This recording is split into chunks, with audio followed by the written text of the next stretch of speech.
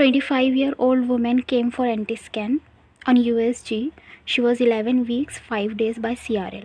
Nasal bone present. No TR. DV ductus venous reversal seen. Abnormal. Nuchal thickness 3.6 mm increased. Abnormal.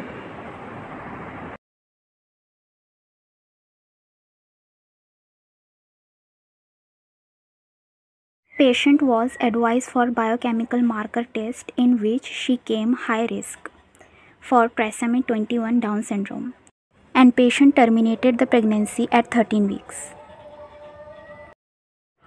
Nuchal translucency is the normal fluid filled subcutaneous space identified at the back of the fetal neck during the late first trimester and early second trimester.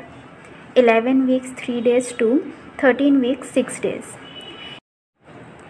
It should not be confused with the nuchal fold which is seen in the second trimester.